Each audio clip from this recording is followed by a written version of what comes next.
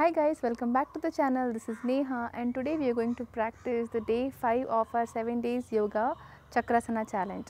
So before we start today, I want to tell you that when you work on particular body part continuously for like very long time, right, say 5, 6, 7 days, then you see the change, you won't see a lot of changes because it's not advisable to work on same body part every day with lot of stress.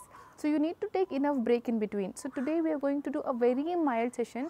It's kind of relaxing your spine muscles.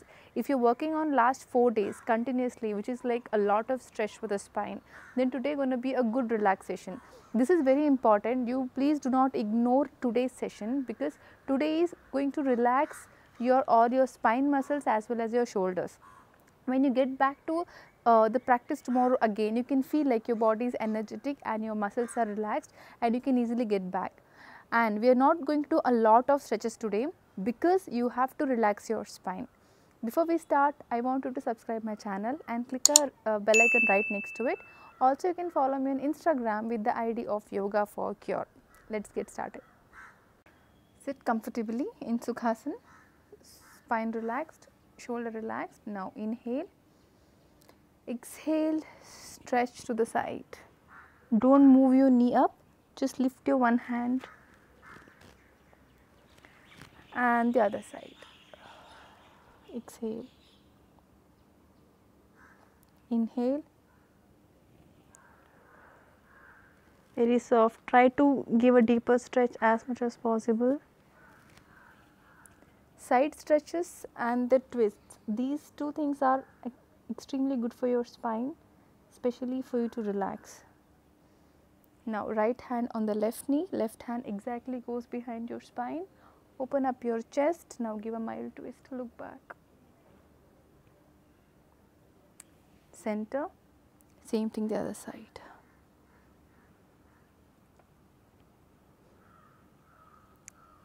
Come to center once again.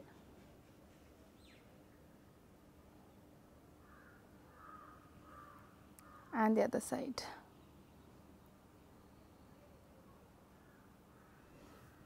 Come to center. And then slowly come on your knee. We are going to practice Parvatasana to relax your spine. On your toe, on your knee. Now slowly lift your knee off the mat and very mild stretch to the spine. Push your heels high and then slowly drop down your heels. Keep your knees straight. Look down to the stomach. Tuck your tummy in. Hold. Breathe in. Breathe out. Breathe in. Breathe out. Breathe in. Breathe out. Now come to full plank. Drop your knee down. Stretch your arms as far as possible. Drop your head down. Drop your forehead down. Just be here. You can feel the arms getting stretched nicely. Hold on. Now from here, slowly come to center and then you're going to lie down on your back. Because most of the twisting asanas are on your supine posture where you're lying down on your spine. Relax your spine completely. Make sure that your backbone, your tailbone is completely relaxing on the floor. Okay, keep your both the legs straight. Now we're going to bend our right knee closer to the chest. Hold your knee from your both the hands.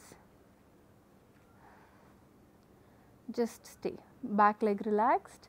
Hold here for 3 counts. Continue to breathe longer. 3, 2, 1.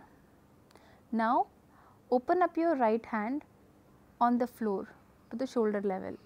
From the left hand, try to push your knee to the left side. And it's not necessary that you have to drop your knee down completely on the floor. Just see how far you can actually give a twist. If you can hold here, that's great, just hold. Try not to force, just give a twist depending on your body structure. Turn your head to the right.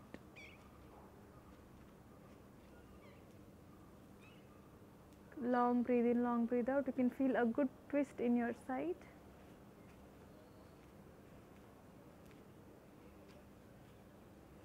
Slowly come to center. Stretch your leg out and right hand comes right next to your hip. Now bend your left knee. Hold your knee from your both the hands and keep pulling it to the chest. Long breathe in, long breathe out. Now open up your left hand on the shoulder level on the floor. Push your left knee towards the right side. Turn your head to the other side. Every time you hold into the posture, try to keep your eyes closed so that you can feel what stretch you are going through. The easiest way to observe your body is to keep your eyes closed. Breathe in, breathe out. Slowly come back to center. Stretch your leg out. Now bend your both the knee. Now get your both the knee closer to the chest. Slowly keep pulling it to the chest. Now open up your right hand to shoulder level. From the left hand, push your both the knee closer to the left side. So now when I push my hands to the left side, your both the knee should be on the floor closer to the hand, closer to the left arm. Instead of dropping it here, try to keep it here. And turn your head to the right. Your both the arms should be on the floor. Make sure that your arm should not be lifted up. You can take the help of your palm to pull your knee down. 3, 2, 1. Come to center. Same thing the other side. Turn your head to the left, eyes closed. Observe the twist. Observe your spine getting twisted. Just hold. 5, 4, 3, 2, 1.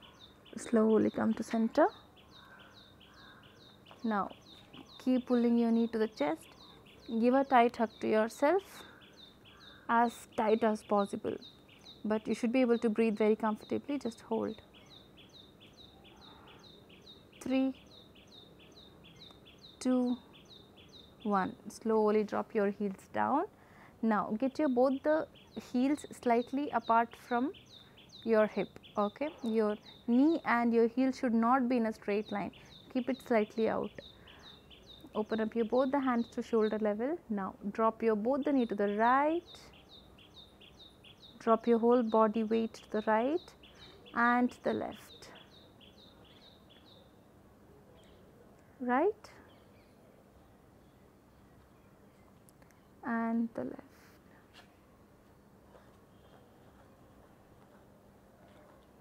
Come to center. Now the most important part, you gonna go to Shavasana and place your both the hands below the hip to the tailbone. Whatever you feel, the tailbone, the arch, just feel the arch in your both the palm. Now close your eyes.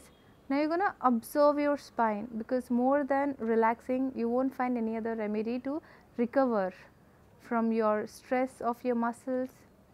So just try to take a deep breath in and deep breath out. Observe your spine and try to be relaxed here for a while. Take your entire focus on your spine and your shoulder.